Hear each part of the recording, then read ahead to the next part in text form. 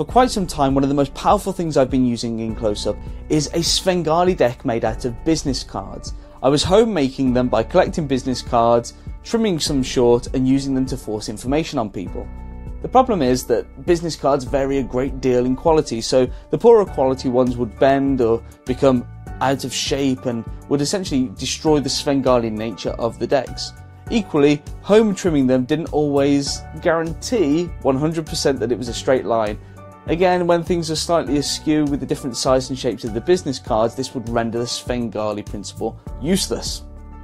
In order to get over these hurdles, I've had my own Svengali business card decks created.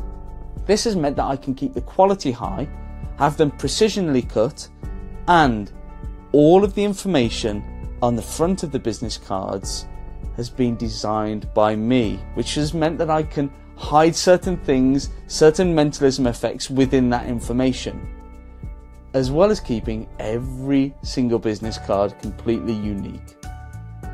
These are the most congruent use of a Svengali deck in the corporate environment, and they will allow you to springboard into one of 4 effects.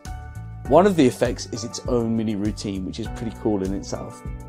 Welcome to the NetWorker deck.